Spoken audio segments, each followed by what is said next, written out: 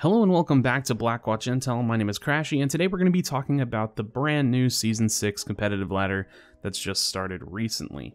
So, competitive Season 6 is here, and some of the changes that we've seen hit the PTR are now live, and I have to say, this is kind of just like the opener intro to my thoughts on Season 6 thus far.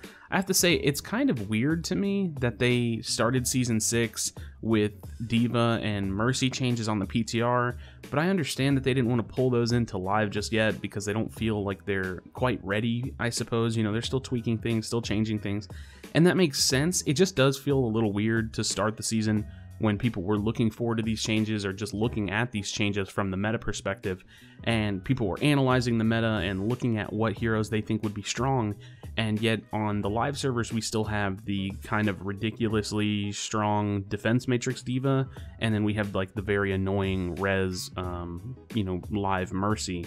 So for me personally, the Roadhog changes, the Junkrat changes, the Orisa changes, all those changes coming into the competitive season were definitely something I was looking forward to, but that was also pending, that the D.Va and Mercy changes came in as well. So I've made some videos in the past, I think I'll throw this one up in the YouTube card, just talking about Roadhog versus D.Va and kind of the interaction that I think is going to go on between them.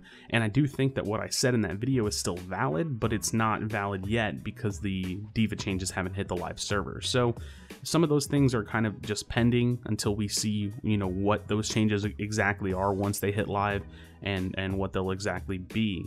But in terms of Season 6 thus far, I've played 10 matches on 2 of my accounts now. So I got placed right over Diamond on my main account, and I got placed right over Diamond on my Doomfist account. And I am mostly playing flankers and Doomfist on that account, I think. I don't really have a goal for that one just yet. I just know it's something I'm going to use for footage and one of the accounts I like to play on with friends and such. But in any case, one thing that I'm really seeing about this season, and I think it's making it very fun, is there's a lot of diversity on the ladder right now. Like, there's this kind of unknown feeling of, what is the meta right now? What is, what should we be playing? Should we be running a dive comp? Should we be, running spam with Junkrat, Orisa? And I think the changes that we've seen has actually put Overwatch in one of the best places that it's been in a long time. And the reason I say this is because it feels like there's so much that can actually work. It doesn't feel like dive comp is so effective that you have to run it and you have to do it properly and you have to get the max value out of those heroes and that's how you win. It doesn't feel like that. It feels like Reinhardt is actually back because he can also stand behind the Orisa. It feels like, Reinhardt can work with a Roadhog or with a Zarya or with a D.Va even currently on live. And so there's so much diversity with what tanks you can pick, which really kind of set up the comp. There's diversity in, do we want to run the Junkrat, who's very, very strong right now? I definitely would say he's going to be seeing some high level play and a lot of meta usage. Or do we try to counter him with Pharah? What do we want to run? Well, dive comp's still not bad, so maybe we run dive comp as well. So I think the best thing I can say about Season 6 so far, and this is just kind of like my, my initial thoughts to Season 6, is that there's a lot of diversity and it makes the games feel very fun because it makes the kind of the rock, paper, scissors of balance of counter picking, it makes that feel real, where before it was like, whoa, don't pick, this hero, that's definitely not good, or they have Winston, let's pick Reaper now. And it actually makes sense. It actually makes sense to kind of go in the circle of counter picking. And so that's really fun to me. That's really fun that we get to see some diversity on the ladder. The problem that I'm having thus far is that whatever they said they were going to do with matchmaking and trying to make the games more balanced, I don't know if that actually was implemented. I don't know if they said it was or wasn't. I don't even really understand what they're exactly doing.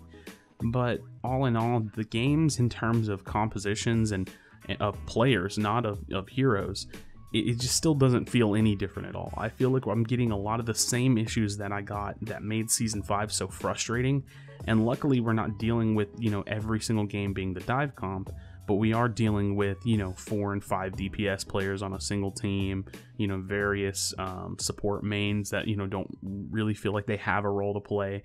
And I actually won one of my placement games on my Doomfist account with 5 DPS and Lucio. Like, that's not a joke. That I actually won one of my games like that, and you know, I'm lucky to have won it, but it was just a ridiculous kind of experience, and it wasn't very fun. So I don't think we've seen much matchmaking changes. I don't even, like I said, I don't even know what they're planning on doing. But it's going to be interesting to see how that evolves with Overwatch, because I think there's something to be desired in terms of matchmaking and creating a group of players that makes sense, you know, on the same team. You know, you can put a group of professional players all on the same team regardless of their role, and they'll make it work.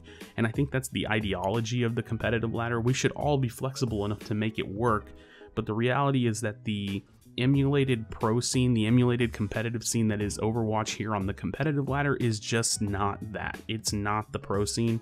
You know, we're not quite as flexible. We like to play what we want to play. And I said this on Twitter recently, I think one-tricking is going to become the biggest issue with Overwatch. Now, I kind of one-trick myself a bit.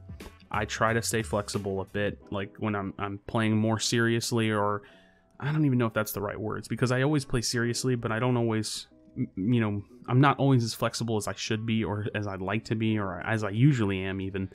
But I do think that as time goes on, we're going to see that the one-tricking issue in Overwatch is going to become the main issue. It's not going to be about balance when the game is mostly balanced. I feel like right now there may be some tweaks here and there that need to be made, obviously, and that'll always be the case with hero balance in games like this.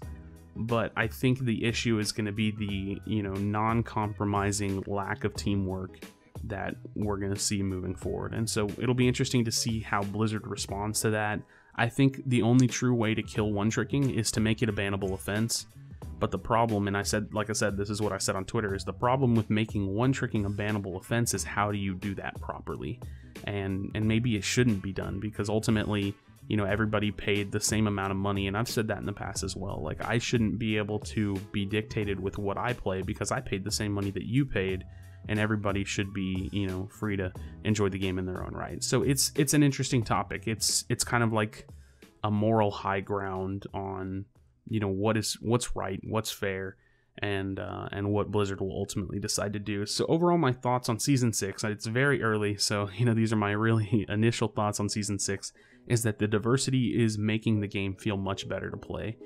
I think people are a little bit more open to different picks when you can freely pick a Junkrat on your team and have him not be considered a troll or a thrower. And that's good, because that's how we should feel about a lot of things. Now, unfortunately, I know Hanzo's taken the #1 spot with that. I think even probably Bastion's more acceptable than Hanzo, and Symmetra's more acceptable than Hanzo, but we'll have to see as the game evolves. I think Overwatch is the type of game that will change as the community changes, and it will grow as the developers and as the player base decides what is acceptable and what isn't acceptable, and how the game should feel and how it should interact. And overall, we've never really had a game like this, you know, specifically, and it's been an interesting ride so far. So that's my thoughts on Season 6 thus far. I think there's lots to come. I think finding the true meta is going to be interesting, but I'm telling you right now, spam with Orisa Junkrat is scary. So thank you so much for checking out this video. Please do not leave without leaving a like and subscribe for future content. We're going to be pushing out videos, and I think it looks like me and Nebo are going to be doing an Overwatch podcast either once or twice a month, so stay tuned for more details on that. Thanks again for watching, and I'll see you for the next video. Do you feel your bones start to shake? Do you feel the earthquake? Do you feel the fire inside of me? Do you see the sparks that I'm setting free? Does the beat